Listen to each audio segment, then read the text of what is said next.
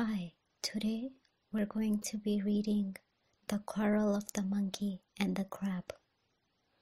Long, long ago, one bright autumn day in Japan, it happened that a pink-faced monkey and a yellow crab were playing together along the bank of a river. As they were running about, the crab found a rice dumpling and the monkey a persimmon seed. The crab picked up the rice dumpling and showed it to the monkey, saying, "Look, what a nice thing I found." Then the monkey held up his persimmon seed and said, "I also have found something good. Look."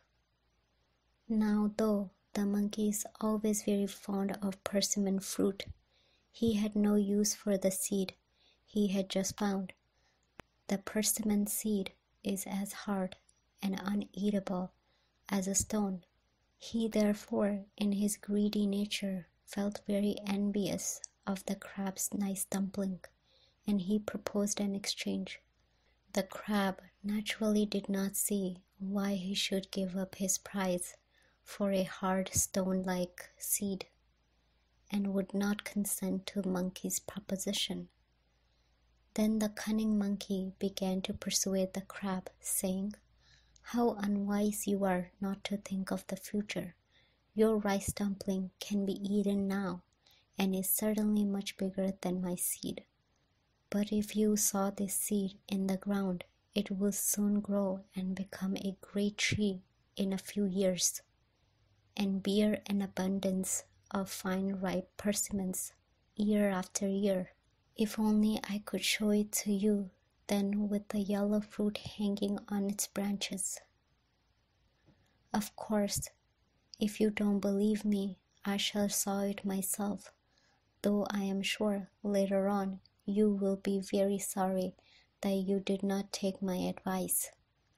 The simple-minded crab could not resist the monkey's clever persuasion.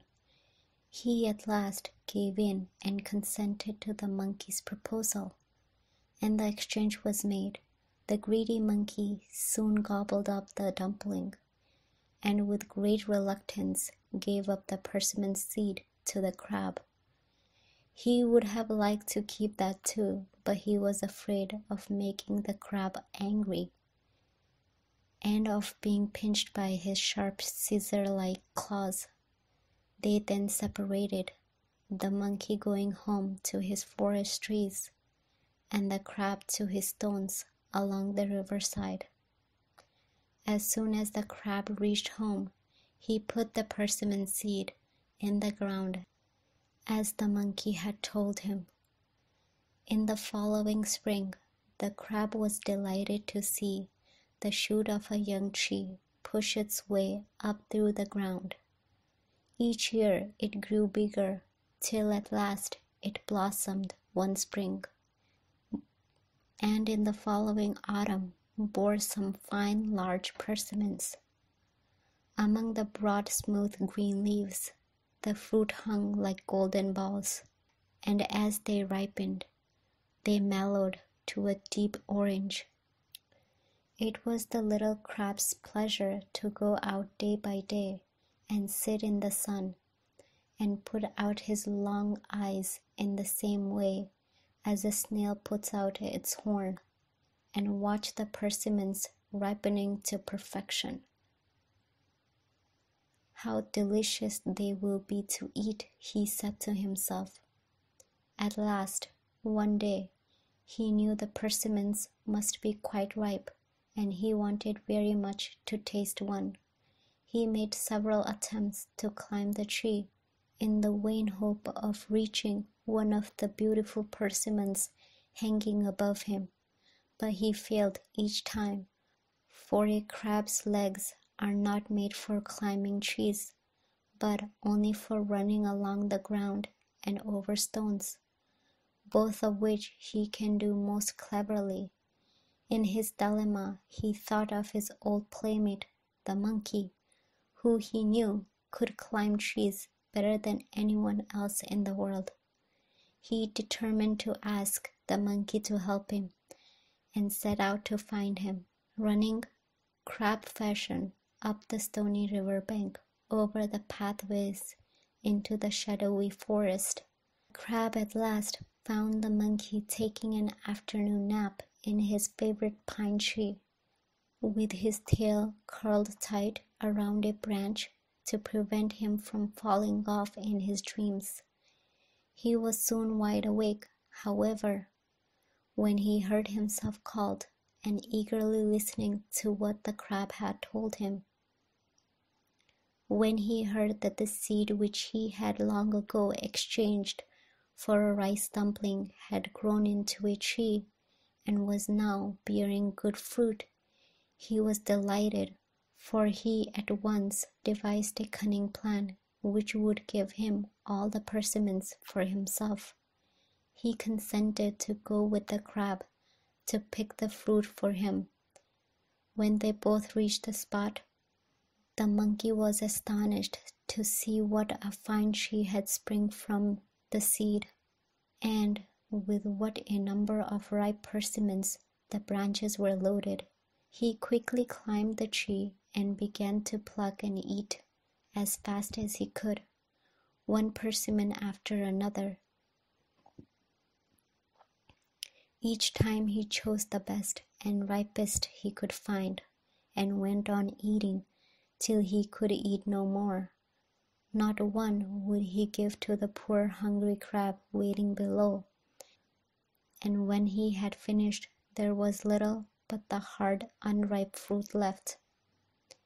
You can imagine the feelings of the poor crab after waiting patiently for so long as he had done, for the tree to grow and the fruit to ripen. When he saw the monkey devouring all the good persimmons, he was so disappointed that he ran round and round the tree, calling to the monkey to remember his promise. The monkey at first took no notice of the crab's complaints, but at last he picked out the hardest, greenest persimmon he could find and aimed it at the crab's head. The persimmon is as hard as stone when it is unripe. The monkey's missile struck home, and the crab was sorely hurt by the blow. Again and again, as fast as he could pick them, the monkey pulled off the hard persimmons and threw them at the defenseless crab, till he dropped dead, covered with wounds all over his body. There he lay, a pitiful sight, at the foot of the tree he had himself planted. When the wicked monkey saw that he had killed the crab, he ran away from the spot as fast as he could, in fear and trembling, like a coward as he was. Now the crab had a son, who had been playing with a friend not far from the spot where this sad work had taken place. On the way home he came across his father dead, in a most dreadful condition. His head was smashed and his shell broken in several pieces, and around his body lay the unripe persimmons which had done their deadly work. At this dreadful sight the poor young crab sat down and wept. But when he had wept for some time, he told himself that this crying would do no good. It was his duty to avenge his father's murder, and this he determined to do. He looked about for some clue which could lead him to discover the murderer. Looking up at the tree, he noticed that the best fruit had gone, and that all around lay bits of peel and numerous seeds strewn on the ground, as well as the unripe persimmons, which had evidently been thrown at his father. Then he understood that the monkey was the murderer, for he now remembered that his father had once told him the story of the rice dumpling and the persimmon seed. The young crab knew that monkeys liked persimmons above all other fruit, and he felt sure that his greed for the coveted fruit had been the cause of the old crab's death. Alas!